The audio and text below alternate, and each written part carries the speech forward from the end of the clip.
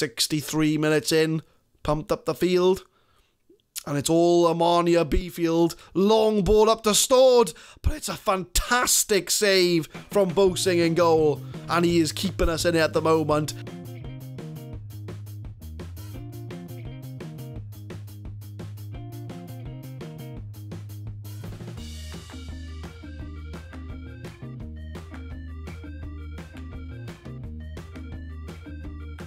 What's happening, guys? My name is Adam, I am a Super Swan, and welcome to Club 3 Episode 2 of the FM19 Brexit Manager, where Brexit means Brexit, and I'm showing you the transfer screen as there's been a lot of movement in and out. The transfer window is now closed, and I have signed some players to help with the squad depth. Now, I've gone with the obvious, usual tactic of scouting South America because, let's be honest, guys, Brazil and Argentina are going to produce the best players in this game, so we have raided both of those countries for some players. So we're going to start with Carlos Caetano. We got him in from Gremio for £1.6 million. He is a right winger because we all knew that Lovren was going to leave, so he was going to help with the replacement for Lovren. He's a 4-star current ability, 5-star potential. He plays best as a winger, but I am training him to be an inside forward, and I'm also training him to have a bit of a left foot on him so he can cut inside of it. Because he's got all the attributes. He's got the pace, he's got dribbling, finishing, and first touch. He's going to be a brilliant inside forward, and I'm just training him to get ready for that position. We've got Bernd Bose, who's a goalkeeper on loan from Schalke. I've also abused the loan market as well to get some players in. After Antosh's poor performance, I have signed him on loan from Schalke. He's going to be our first choice goalkeeper this season. Plays sweeper keeper exactly how we want, and he's got fairly decent stats across the board. 3.5-star current ability, 5-star potential. We've got in Edgardo Boggio from Boca Juniors. I tried to sign him permanently, but he wouldn't come permanently, so we've got him on loan instead. He's a left back because we did lose one of our left backs in the transfer window. He's a 3.5-star current ability, 5-star potential. He's got everything we need. He's got decent crossing, he's got decent pace. He's a fairly good defender as well. 10 tackling. Maybe not, but he's going to be the winger that we need on the left-hand side. We've got a loan from PSG, Moussa Diaby. He's a right winger and he's had a very explosive start to life at Dusseldorf. He's had 5 games so far, 4 games, 1 off the bench, and scored 4 goals already. He does look like a peach of a player. 4-star current ability, 4.5-star potential. He's a perfect inside forward on attack. 15 dribbling, 13 finishing, 13 first touch, got pace for days. He's exactly what we need on that right-hand side. And we've signed Kelso from Flamengo for 1.1 million. He's kind of a backup attacking midfielder, but I am training him to be a striker because he can kind of play both positions there. 3-star current ability, 5-star potential. I don't think we're going to see much of him this season. Lovren did leave the club. I accepted a £3.6 million bid from Villarreal. He's now worth 9.25. He was kicking up a fuss. He was going into the press, slagging off the club, slagging me off. So I thought, you know what, mate, just go. And we've let him go for 3.6 million. Højlberg has been sold as well, but he will be leaving in the January transfer window. He's going off to Leicester on the 1st. So we're going to keep on to him until January. Another player kicking off in the press. League table, since you're last with us, and we are top of the league, my friends. We are a game in hand over Nuremberg, but we are 1 point ahead. And since you were last with us, we have been on an unbeaten streak. We've only had 1 draw in between, but we've had a sea of green. We've started to come into our own. The tactics have been going well. We've had some very good results. A 5-1 win in the cup, 3-0 win over Magdeburg, 3-1 over Karlsruhe. I'm not saying these names right. 4-0 over Braunschweig. A couple of hiccups. We drew against Regensburg, where apparently all the regens come from. We drew with them 1-1. They got a goal in the 88th minute. Wasn't impressed with that, but we followed up with a 1-0 win over Darmstadt and a 3-1 win over Sandhausen. So we've got 2 games coming up today, both at home. One against Arminia Bielefeld, who are 15th in the league, and Ingolstadt, who are 4th in the league. And we've got Hoffenheim in the cup as well. And that pretty much rounds up what you've missed out on. So the first game is going to be against Arminia Bielefeld, and seeing as we haven't lost in 1, 2, 3, 4, 5, 6, 7, 8 games, we're guaranteed to lose today. Tactics for the first game is as follows. We've got Boasing in goals, Zimmer, Diagni, Hoffman and Boggio at the back, Hoylberg and Bidstrup in the middle, Carlos Caetano on the right, Koric and Sekat on the left, Dukesh up front, who has been in the goals, 5 goals in 9 games. Take a breath. So here we go. We're going to be having the first game of the episode today. If we win this game, we will go 4 points clear at the top of the league. I'm going to give I expect nothing but a win to keep our good run going. Tell them we have faith in them. They react well to the team talks. And we're going to get the game underway. Arminia Bielefeld, they are in 15th place, so hovering just above the relegation zone. We are at home. We are the informed team. What could possibly go wrong? 5 minutes in, and it's Bielefeld on the ball. They've gone route 1. Ship block on the ball. Beats all the defenders, but it goes wide of the goal. Corner 15 minutes in. I've just shouted get creative and attacking. But Sekat outside the area has a shot. It's deflected, and we are 1-0 up. Youssef Sekat, the left winger, with the goal. Heavy deflection. But to be honest with you, I don't care how they go in, as long as they go in. Cleared away. Sekat takes a touch, has a shot, and it rustles in the top corner. It looked like it took a deflection, but we are 1-0 up. 19 minutes in, and it's Bielefeld on the ball. Stored to Weifroch. Plays into the striker. Nobody's closing him down. It's worrying me slightly, but with a shot like that, it's not going to test our goalkeeper. Coming up to half-time, no further highlights, we're still 1-0 up. I'm getting vibes from that game where we drew 1-1, where we were 1-0 up right to the end, and then we conceded an 88th minute goal. It's a very similar type of game. We're only 1-0 up, but I am going to encourage the players. I'm going to tell them I have faith in them to really hype them up. There we go. Look at the tactics. Dukesh is underperforming. I might bring Ganovlo on for him. Although we can't really play complete forward, but I'll put him as a... We'll put him as a target man. Why not? Seeing as we're going target man, I think we'll distribute to target man, and we'll maybe go a little bit more direct to take advantage of the target man. But other than that, I'm pretty happy with how things are going. We'll get the second half underway. Slightly more direct. I just want to find that second goal. Free kick. Pestos with a shot. Those deflected. He's in the box. And they've grabbed the equaliser. This was what I was worried about. See, because we're on camera now, we're not going to win 4-0 or 3-0. We're just going to draw instead. But Pestos with a free kick comes off a defender. And Weifroch is just in the box. He's got so much time. And they grab the equaliser. 63 minutes in. Pumped up the field. And it's all Arminia Bielefeld. Long ball up to Stored. But it's a fantastic save from Boasing in goal. And he is keeping us in it at the moment. It is all Arminia Bielefeld, and they've grabbed another goal.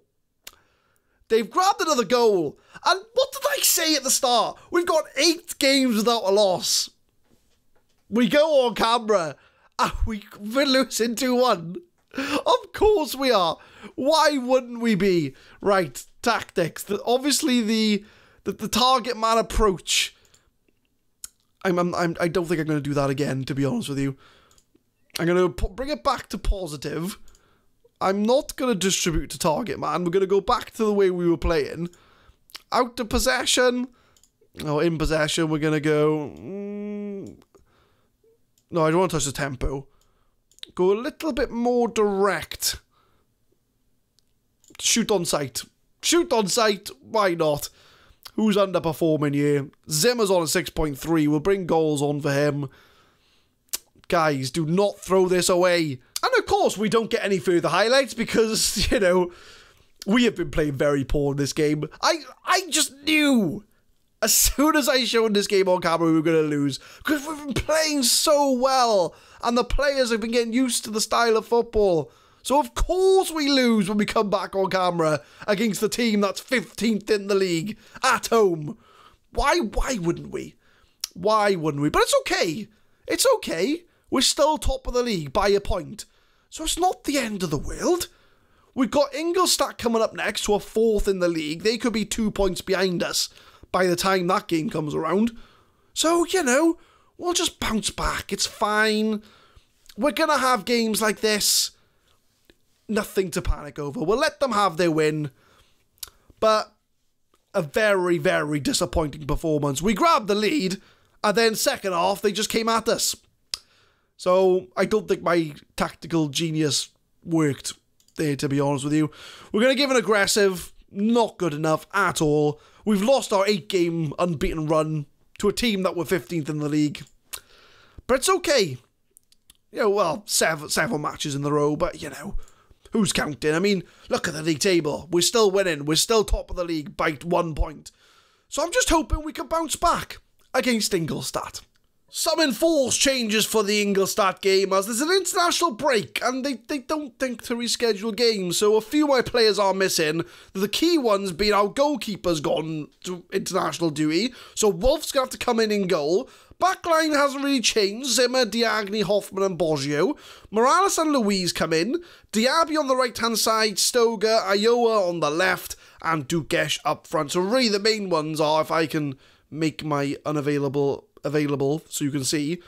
So we've got Antosh away, Bosing away, Budstrup away, our lonely guy away, Sekat's away as well. So a few players are not in the team, but we don't need them. It's fine.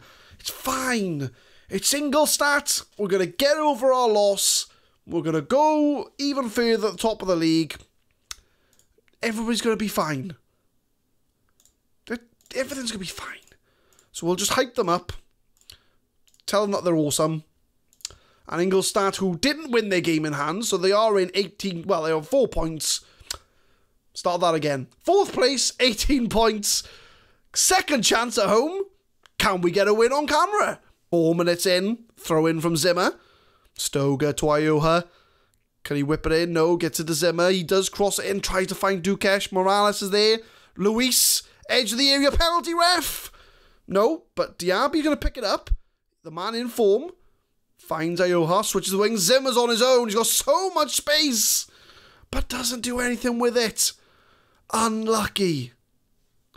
Susek, free kick. Oh, Wolf with a save. He's come in. He's made the save, and everything's all good. Stoger with his free kick of his own. Oh, go on, Dukesh. Oh, he slides it. But it's not enough. 15 minutes in, throw in from Zimmer. Boggio, little 1-2. Stoger, we're on the offensive. Can we find the breakthrough, though? Stoger, back to Zimmer. Whips it in. Goal, Diaby hits the post. Diaby hits the post. That's the closest we've been so far. 20 minutes in, throw in. It's been all Dusseldorf for the moment. Ingolstadt been camped in their own half. Iola with a tackle. Can we start the counter-attack? Comes inside, loses the ball. Diaby outside the area. Finds Boggio. He's going to take a touch. Crosses it. No, blocked. But Luis, edge of the area. Finds Zimmer. We're switching the flanks a bit. Crosses it in for Ioja. He's not going to pick that up. He does, though. Boggio. Come on, boys. Just find the breakthrough. Stoger. Morales has a shot, and it's in the goal! Alfredo Morales makes it 1-0 to Dusseldorf. It's been coming. It has been on the cards. And we do find ourselves 1-0 up. But then we went 1-0 up against Arminia Bielefeld in the last game, and we all know how that turned out. Morales outside the area. Bit of a screamer. Makes it 1-0 to Fortuna Dusseldorf. 23 minutes, just after we scored our goal. Diaby comes inside. Lovely ball to Ioha in the box. And he almost made it 2-0. We're on the attack. We're trying to find the goal. 2-0 I'd be a little bit more comfortable with. Stoger crosses it in. That's going to be another corner. Come on, we can find it. We can find that second goal. It's on the cards. Stoger whips it in. Oh, misses everybody, but cleared at the back post. 41 minutes coming up to half-time. And it is Ingolstadt on the ball. Susek, they haven't had one highlight in this game, but they only need one. And it is 1-1. Arguman Diawasi gets the equaliser. Boys, like, this is Arminia Bielefeld all over again. Started off well. They get an equaliser, and then they're going to score a second goal very quickly. That's the only highlight they've had in this game. Well, only meaningful highlight I would think of. But it is 1-1. And we do go into the break. Level pegging. I've just noticed our former Cups goalkeeper El Match is on the bench for Ingolstadt. Right, hang on. How do I... Right, we'll have to do the tactics first. So, I'm going to give an aggressive... I'm far from pleased, because, boys, come on, we're on camera. Show me something. Diagne's underperforming. We'll move Hoffman to ball-playing defender. Diagne, you can come off. We'll bring Bournemouth on for you. So we're going to start the second half. We'll wait for the highlight to finish. I want to look at El Match. Our goalkeeper from Cups is on the bench for Ingolstadt. Diaby tries to run through the team but doesn't get there. Right, pause the game. El Match is on the bench. So what happened to him then? So obviously he's on loan at Cups. Then Ajax had him back, played a couple of games. They bought him for £1 million. He has played this season as well. He's been their first choice. Asim El Match. He's as good. He's better than Wolf, but he's not as good as Bosing. And he's hit his potential. So El Match, nice to see a former player, Ryan, in the opposition. But let's not get too distracted. We need to find a win against Ingolstadt. 65 minutes in, I'm going to change something. And again, Dukesh has not had the best of games. I'm going to move Iowa up front, because Iowa can play complete forward. I'm going to bring Dukesh off. And I'm going to move Stoger to the left. And I'm going to bring on Koric. So a little bit of manoeuvrability across the team. So Stoger's going to move on to the wing. Can you cross? Yes, you can. Awesome. And Iowa's going to go up front. We're going to go attacking. We're going to try and find that second goal. We started off the first half so well. And now we're chasing a win. And it's 74 minutes. Throw in to Ingolstadt. Reisinho. Krob on the edge of the area. It's 2-1 Ingolstadt. 2-1 Ingolstadt. We've had just two identical games. We started off really well. And then they grabbed an equaliser from nothing. And then all of a sudden it's all them. Krob hits it to Kruche. So we went 8 games unbeaten. And then on camera we get 2 losses in a row. What is this? Demand more. Come on, find an equaliser. It's all them now. It's all them. This is like the first half for us, where it was all us and we hit the post and we just couldn't find the equaliser. And now all of a sudden it's all Ingolstadt. Are they just scared of the camera? I mean, I know we're missing a few first team players, but that shouldn't be an excuse.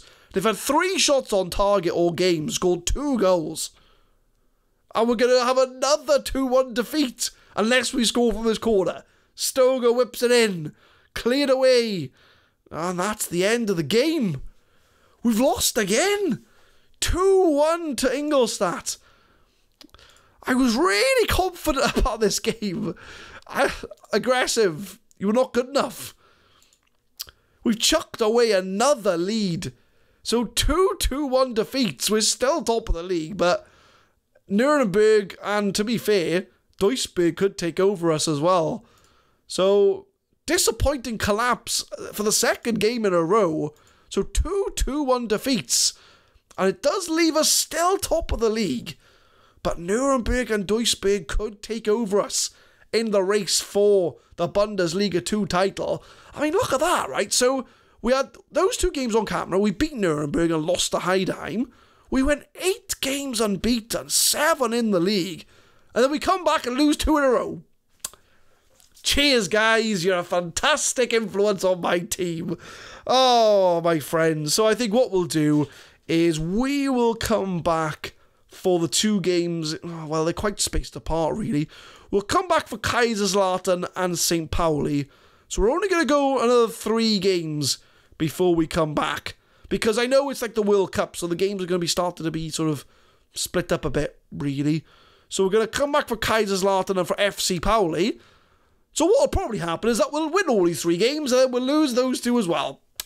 Let's hope a repeat doesn't happen again. But we'll show you the league table. So, yeah, top of the league, but 2 disappointing defeats. But we are in a strong position, so we just need to make sure that was just a temporary blip. And we're going to carry on our good momentum. Leave a like if you enjoy, guys. Subscribe to the channel for more Football Manager 2019 content. We upload the FM19 Brexit Manager every Monday, Wednesday and Friday, 6 PM GMT. And I will see you next time for hopefully a bit of a better episode, to be honest, because 2 defeats is not something we really want to watch. So we're going to hopefully bounce back, and I'm going to predict now we're going to have 2 wins out of 2 next time to make up for these 2 defeats. Thank you very much for watching.